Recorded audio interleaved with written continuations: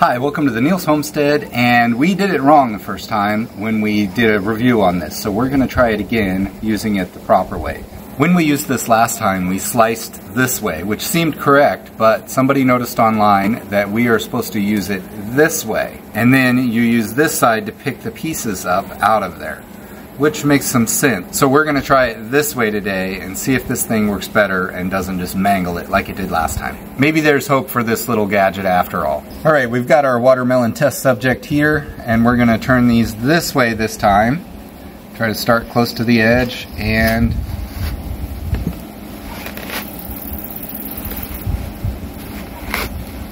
oh, it's doing the opposite of what it did last time. Last time we wanted to get wider, and this time it's trying to get narrower.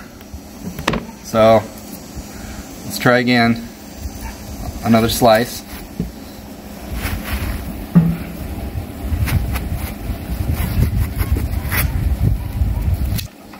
This one was a little more consistent. It's taking quite a lot of pressure to put this through here, though.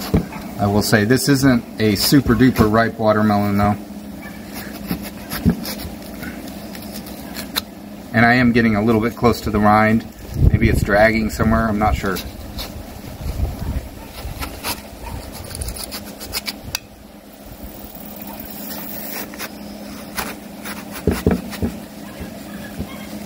It's doing overall a better job than it did last time. And I'm going to follow the path to make sure this pin goes where it had cut the first time, going the other direction.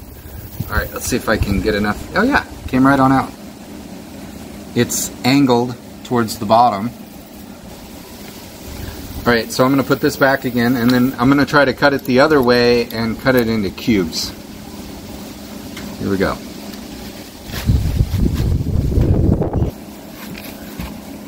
It's getting pretty juicy in here. It's leaking everywhere.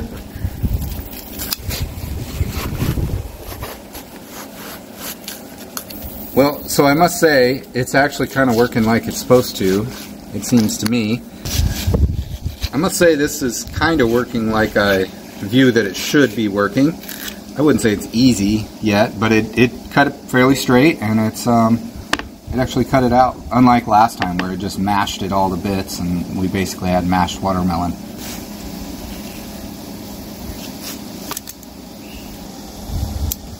Well, I'll have to say that it actually does kind of work using it that way. So thank you for watching, and I guess that there is yet some hope for this little gadget after all.